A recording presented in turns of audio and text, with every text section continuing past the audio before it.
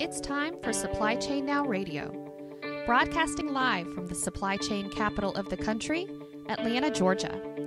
Supply Chain Now Radio spotlights the best in all things supply chain. The people, the technologies, the best practices, and the critical issues of the day. And now, here are your hosts.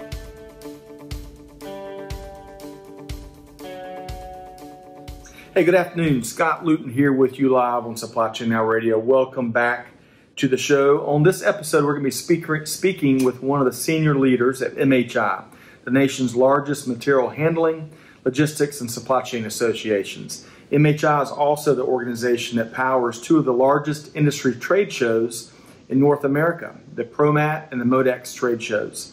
On a quick programming note, like all of our series on Supply Chain Now Radio, you can find our replays on a wide variety of channels: Apple Podcasts, SoundCloud, YouTube, Spotify, you name it, wherever else you get your podcast from. As always, we'd love to have you subscribe so you don't miss anything.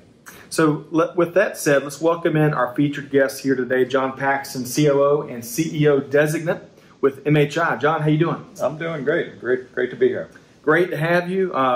We had a great interview with one of your senior level leadership colleagues here a second ago, and looking forward to diving in with you and really gaining some of your insights and picking your brain as well. Great. So with that said, John, where we like to start these interviews and these podcasts is kind of give our listeners a sense of who they're hearing from, right? Probably most importantly, your professional journey, the time from what took place to getting you here today with MHI. So tell us a little more about yourself and your journey. Okay, great. Yeah, so my journey started with the company DMAG Cranes and Components in the North American business, and what DMAG was doing was importing components from our German headquarters and manufacturing overhead cranes and supplying them in the North American market. So started out in a role of software development, moved into roles of outside sales, product management, and then for the past 15 years was the president of the North American business. And along with that, we had our manufacturing facilities in North America, but we also had a large service component. So we had, in the crane world, you have field service technicians that go out and service cranes, so that's a big part of the cranes. Once you sell them, you have to be able to support them. You want to keep them running. Yes. So we had a large service contingency of with 45 locations around the U.S. taking care of our products out there. Wow. And it's interesting to hear you from a software background to hands-on and then senior levels of leadership, very well-rounded. Yeah, I mean, actually, my training was as a mechanical engineer, but early days it was in software design and developing systems to automatically design and develop products. And so back then it was kind of high tech. Now everybody has an app for something. Right. But through the course of that, had many different stretch assignments, and ultimately ended up leading the North American business for about 15 years. Outstanding. And you joined. Tell us more about when you joined MHI, and more importantly, what opportunity did you see? Why did you join the organization? Yeah, so actually it's interesting. My career, my regular career also was augmented because we were a member company of MHI. So through the course of being a member, I attended MHI events for about 20 years and then moved into the MHI volunteer board level. So first off, being president of some of the industry associations, the Crane Association and the Monorails and the Hoist Association.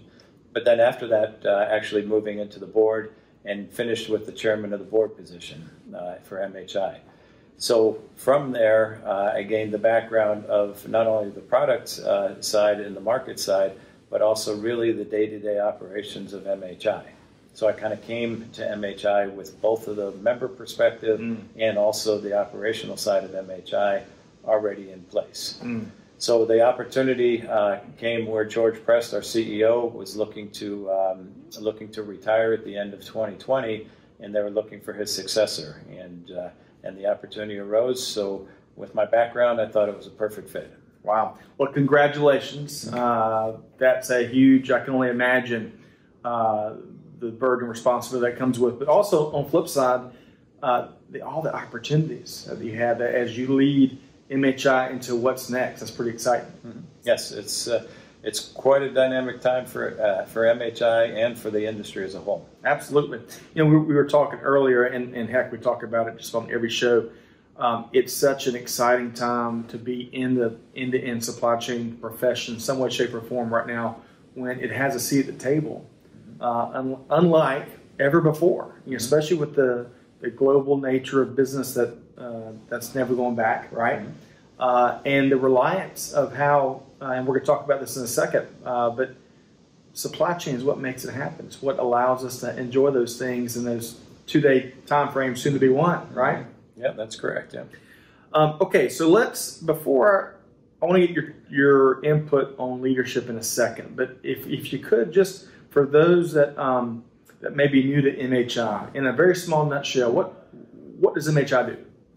So MHI is it's a member company trade association. So we have about 800 members, and they represent all different areas of the supply chain. So primarily they're manufacturers, consultants, and integrators who are providing the solutions and the technologies in warehouse, distribution, and manufacturing. So we represent those companies, and collectively MHI focuses on really 4 core values. And those are, the first one is market access, so helping these companies connect with the customers and connect their solutions with customers. We also have a value center of connections, so networking, the opportunity to share, to collaborate on different developments in the marketplace. We have a knowledge component to help our members make better business decisions. And then we also stake out a leadership or an industry leadership position, and that's where we're developing safety standards, product publications, and specifications and ANSI standards to really help guide the development of products and guide the industry. So we're delivering for our members on those 4 pillars of value, and those pillars also relate to the users of these type of equipment. So. And there's so much interest and demand in finding information and best practices across those 4 pillars. It's someone that has volunteered in the industry association space for over 15 years now. Folks are constantly looking to connect with a resource or connect with new network colleagues, or fortunately, safety seems to have taken a front seat over the last 10 or so years, which is a welcome development. So it seems like you are bringing a ton of value to the table. Yeah, and members, they find value in any or some or all of those components. So our members come in and they're looking for, some are smaller companies that are just getting started, some are emerging tech, some are large, very large corporations, and each of those has a unique thing that they're looking for from a value point of view. And our objective is to deliver on that. And similarly with the users, when they come to the MHI members, our members represent the industry leaders, the people who are driving the industry and who are leading in the technologies. So it's a great place for the users and the buyers of these types of equipment to connect and find the leaders in the industry. So we're talking here with John Paxton, COO and CEO designate with MHI. So John, as a senior leader here at the organization, a rock and roll organization, really enjoyed, as I was telling George earlier, I volunteered on the executive committee with the Georgia Logistics Summit back in 2018 when it was co-located with MHI, and learned a ton. Went to my first Modex event and really enjoyed ourselves. So as a senior leader, let's talk about leadership for a second. So out of all the different traits and attributes that go into making successful leaders, and we all know leaders are built in much different ways. There's a wide diversity in terms of how folks approach successful leadership. But if there's one attribute that you feel is more important than any of the others, what would that be? For me, it's the team. It's building the team and building the collaboration and the teamwork and developing the team. That for me, in MHI's world, we have about 30 people on our team, and what they're able to produce and to deliver either at our trade shows or our annual conference is really based on a complete collaborated, highly motivated professional team. And for my role, it's to develop them, to help them, support them, provide direction, but without the team, leadership, it's all the other things just don't matter. I'm with you. Great answer. I love that. I think that speaks volumes, because I mean, especially with an organization that puts on the huge shows such as ProMat and Modex, you've got to have an engine, a V8 engine behind those things. Okay, so moving right along, let's talk about how industry is evolving. And you know, I know you've been here about a year, and that might sound like a short period of time, but the rate of change just continues to get faster and faster, and a lot is taking place in a year. But how do you see industry evolving over the last couple of years and into the next few years? Yeah, so when I look, you can read about trends and all the different things that are going on, and I kind of break it down a little bit more simple from the technology trends. I break it down more into the customers, the consumers, and what's going on in the marketplace and the demands. So if you think about it in your own personal life, I want to pick up my phone, I want unlimited selection, right? I want to press the button and I want it delivered to my house, or I want to drive by and pick it up, and oh, by the way, I don't want to be charged for that. And while you're at it, why don't you track some of my searches online, my previous buying habits, and be able to predict what I might be wanting, right? And send me that information too, and I'd appreciate that, because then I can buy those things also. So we can all relate to that, because whether you get an Amazon Prime package at your door every day or once a month, or whether you go to the grocery store and drive up and they put the groceries in the back of your car. But all of these type of expectations, what it's driving in our industry is phenomenal innovation. Because the only way to meet those requirements, it's two ways: one, meet them, or just keep up, or get ahead of the curve, depending on where you are in that cycle. The only way to do that really is to innovate.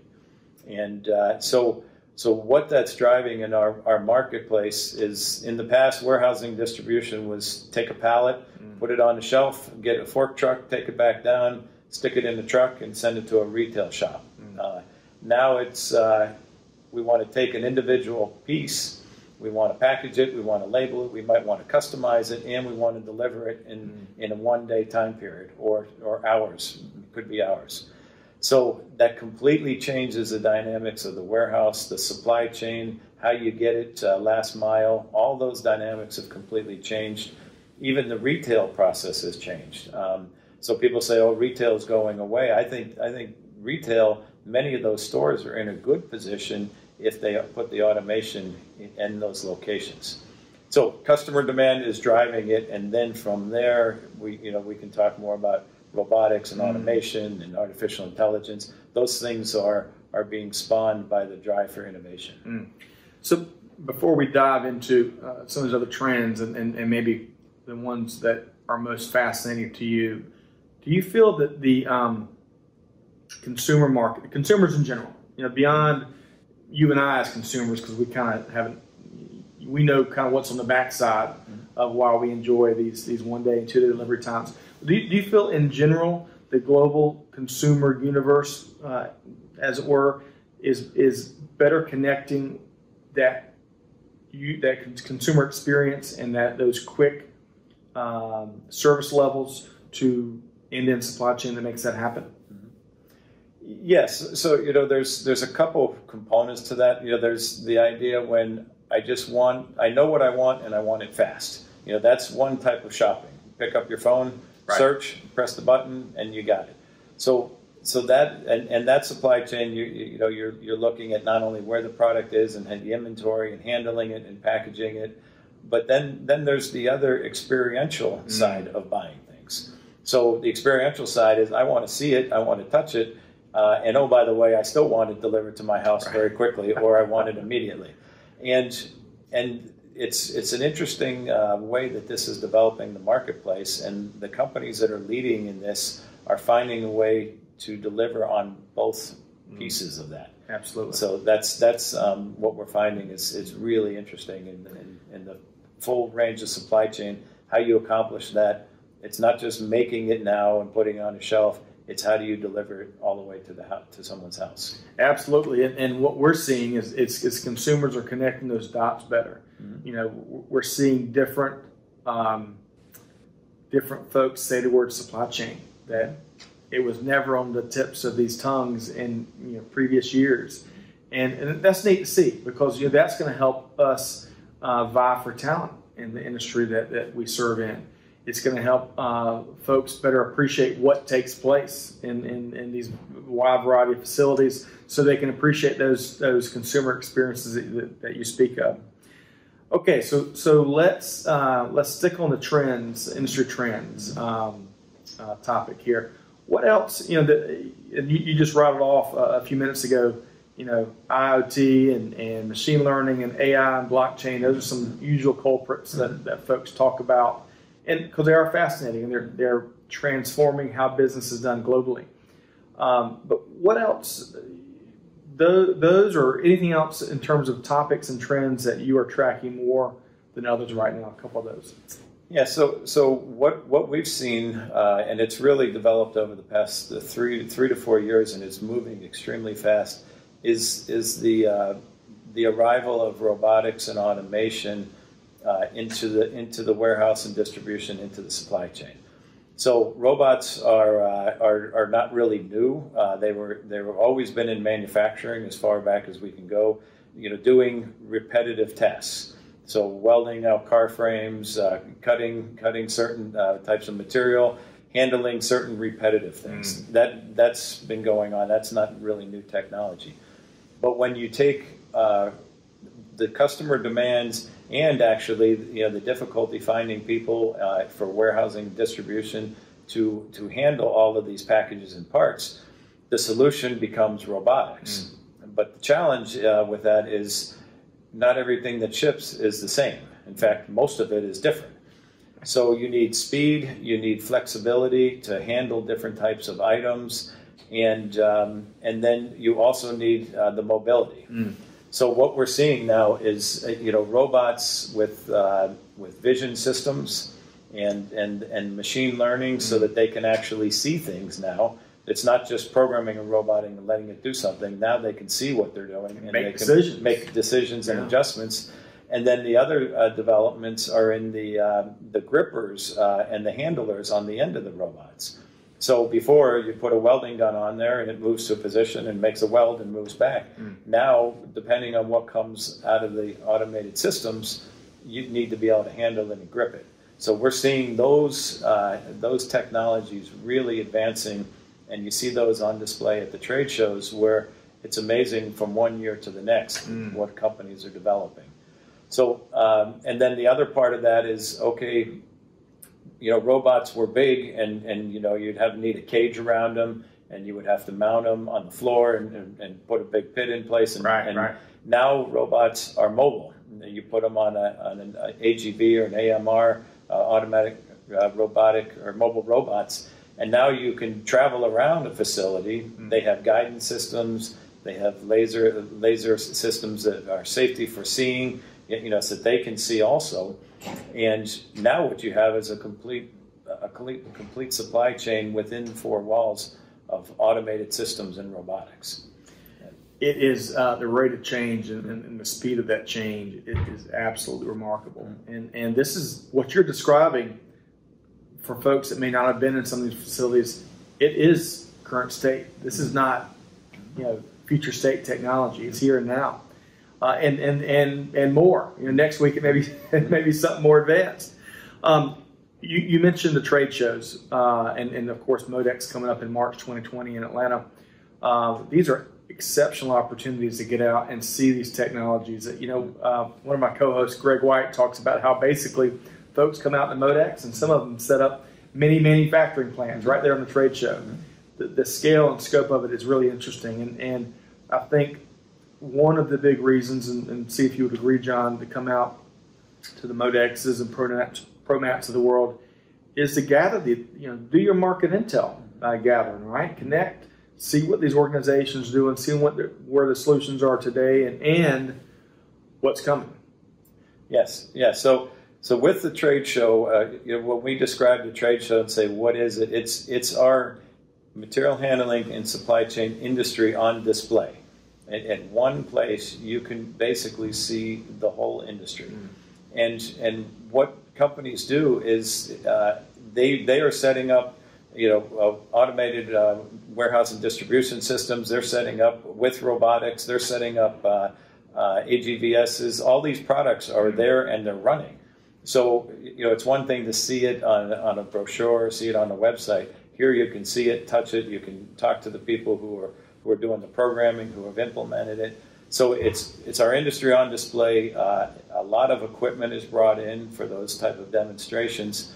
And then the other part of it is we combine about 150 educational sessions along with that. So our member companies are producing and putting on educational sessions about the latest technologies, what's going on. So you can come, see the products, see the industry on display, but also it's a learning experience, and you can learn about what's happening and where things are headed. So it's really, I call it a 2-for-1. It's not an educational conference. Right. It's not just a trade show. It's really both. Absolutely. So, and then you've got great keynotes. Ambassador Nikki Haley, Tan Lee, George Press is going to be talking about the State of the Industry report. I think MHI interviewed over 1,100 business leaders and basically asked them what's keeping you up at night. That'll be an interesting keynote.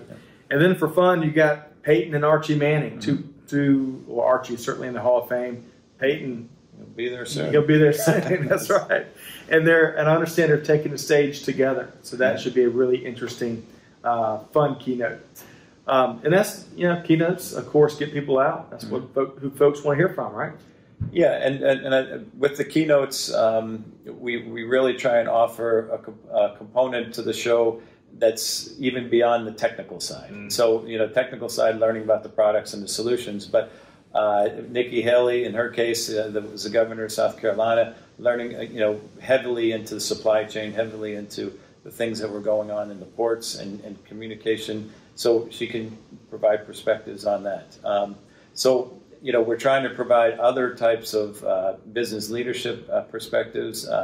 In Peyton and Archie Manning's case, to have, with Archie Manning, have 2 sons, there's right. 2 Super Bowl winning sons, which is, and he's already a Hall of Famer. Right. Probably both of the other ones will probably get there. But, how does that work, and how does that feel? And so that'll be more inspirational and leadership type discussion. So we combine that. We also have a student days along with our Modex show, where we'll have between 200 and 300 students coming, where we introduce them through tours to the industry at large. So we're introducing new students to the supply chain, looking to engage talent, and we have the educational components at the high level in the overall sessions, and then the specific technical sessions. I love it. And going back to the Mannings, Modex has a history of you got to bake in the fun factor, right? I mean,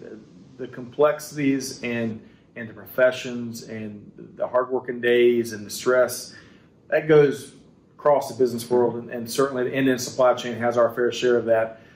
So everyone needs a breath of fresh air. In the past, Micro with Dirty Jobs, I believe, has been one of the keynotes. Jim Gaffigan, I think, a couple of years ago, was one of the breaths of fresh air. And so it's neat to see Modex continue that trend because that's really important. Yeah, on the Wednesday of the show, we have Peyton Manning and Archie Manning, and then we also, in the evening, we have Industry Night. And we give out, one of the key parts of that is we give out innovation awards. So the companies who are part of Modex will, if they have new products, they can apply to be judged for innovation awards. And we have a panel of users, so it's not judged by anyone with MHI, it's not judged by their peers, it's judged by users of the products. We'll go around and actually pick the innovation award winner, and it's really become quite a big event. If you can imagine, with all the innovation going on, and then to be someone who's picked as the top innovation award, it's really quite an event. So we present that on Wednesday night at the show, and then we also have a comedian that in the evening to really kind of kick back and enjoy ourselves. So. Love it, and you also have that competition factor as folks are vying to finish first. So sounds like a fun night. Look forward to that in 2020. Well, I appreciate your time, and to our audience. So MODEX 2020 is right around the corner. Believe it or not, I mean it's already November. Time flies right ahead. Our time wastes no time, right? And flying through the calendar. So we are going to, Supply Chain Now Radio is going to be broadcasting live throughout all 4 days of MODEX 2020. And that runs March 9th through the 12th, again in Atlanta, Georgia. And John, one of the neat things that we're excited about is we partnered with MHI on a couple different levels, not just to help drive content and sit down with leaders to get their insights and their thoughts and their perspective during the event. But MODEX is also going to be hosting our 2020 Atlanta Supply Chain Awards, which we're really excited about. Christian Fisher, President and CEO with Georgia Pacific, is going to serve as our keynote for this second year event. And we're expecting 300 people, which is a big number for us, but MODEX is expecting 35,000 of our best friends and neighbors to come out at one of the largest supply chain trade shows in all of North America. And it's free to attend, if I'm not mistaken, which is unheard of. Yeah, it's free to attend. So the idea is that to allow people who are interested in this equipment to come to the show free of charge, come out, see what's happening on the floor, interact with our members, and it is free of charge. Yeah. Outstanding. Well, so to learn more about MODEX 2020, you can go to modexshow.com, MODEX show.com. Again, as John mentioned, it's free to attend. What an incredible learning opportunity and networking opportunity, best practice sharing opportunity. You will not regret that you came out. It's going to be a trade show not to be missed. And with the Atlanta Supply Chain Awards, it's a little bit different. There's a small registration fee. Our nominations, registrations, and sponsorships are all open. And you can learn more at AtlantaSupplyChainAwards.com. Big thanks to John Paxton, COO and CEO designate with MHI. I'm looking forward to not only seeing through this year and through MODEX of what MHI does, but your vision as you and the team executes on it in the months and years ahead. Yeah, great. Yeah, it's going to be a great show, and the technology, it amazes me every time I go to the show. Every year there's brand new products, brand new companies. It's going to be really exciting. Absolutely. Looking forward to it. Learn more again at modexshow.com. So to our listeners, check out other upcoming events, replays of our interviews, other resources at supplychainnowradio.com. You can also find us on Apple Podcasts, Spotify, SoundCloud, YouTube, wherever else you find your podcast from. Of course, we'd love to have you subscribe so you don't miss anything. On behalf of the entire team here, this is Scott Luton wishing you a wonderful week ahead, and we will see you next time on Supply Chain Now Radio. Thanks, everybody.